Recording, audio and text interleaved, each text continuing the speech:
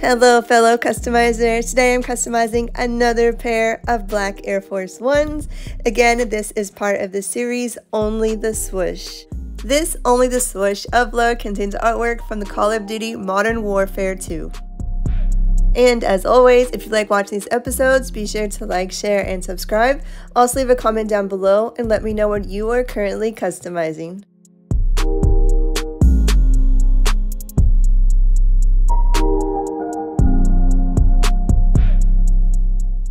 Working again with Procreate, I have my black Air Force Ones up here. I use the eraser tool to remove the swoosh, and on a layer just beneath the Air Force One layer, I can upload any picture and resize it accordingly.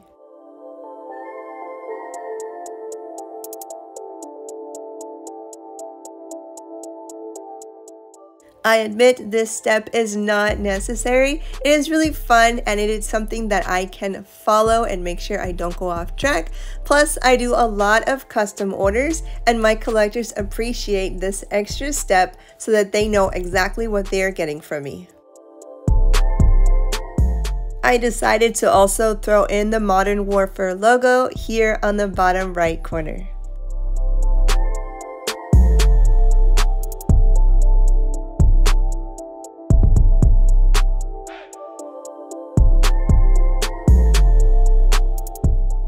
With a piece of paper, you can trace out and cut the exact swoosh size on your Air Force Ones.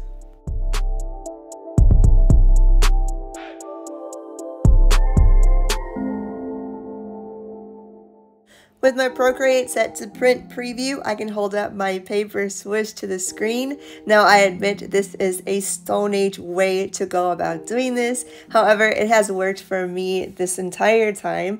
I can resize my swoosh artwork according to the actual swoosh on the shoe.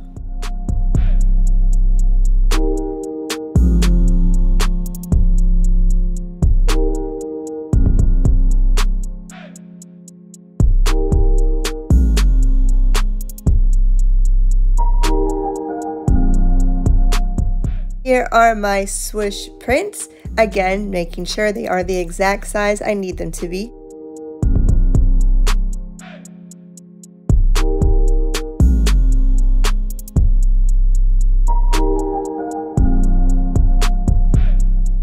And once cut out, they fit exactly as needed.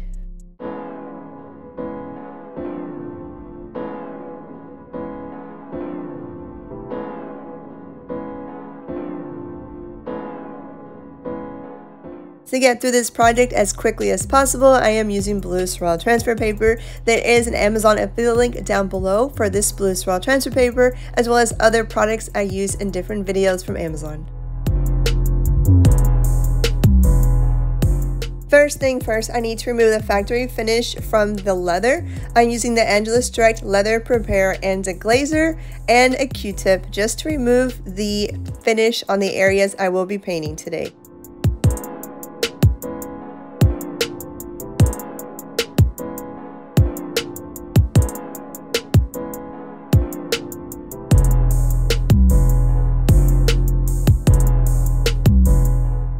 Next up, one layer of flat black. This will camouflage any discolorations that the leather preparer and the glazer may have left.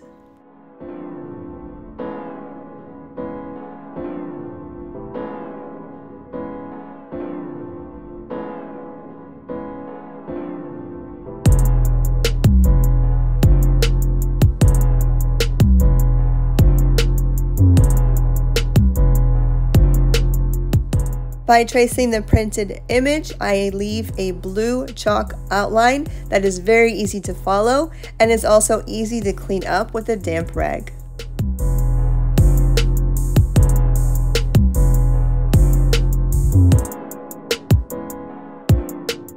The majority of the work today is completed using a Princeton Select size 18 short liner.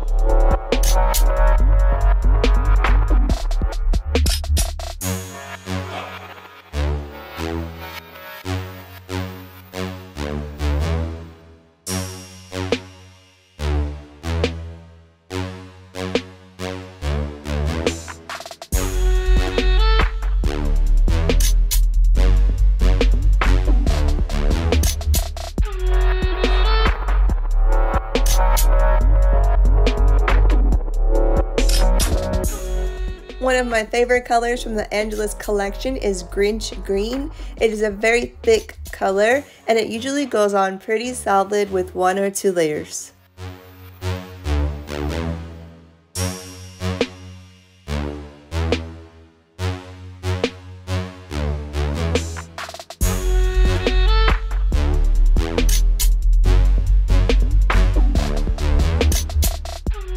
The Modern Warfare logo will need a second coat to straighten up my lines and to fill in any negative spots, but I'm going to let it dry for a few minutes.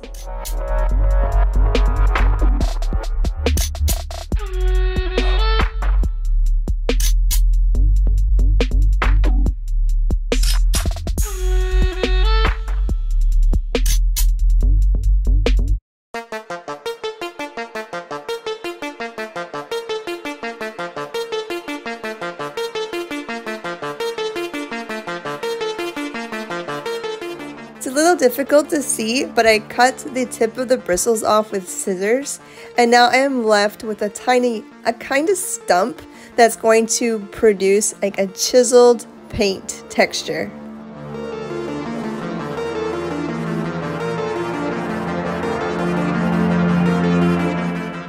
And this texture is perfect for the skull face.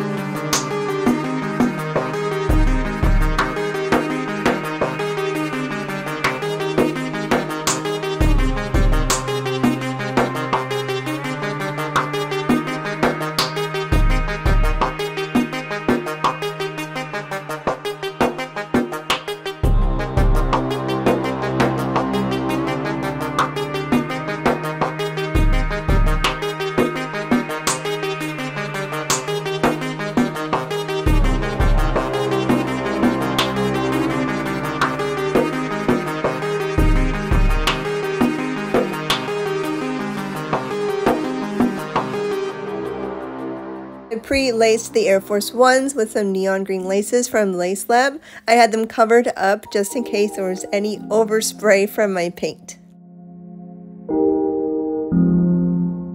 And last but not least is the matte 4-coat urethane finish, just to protect the Air Force Ones from the elements.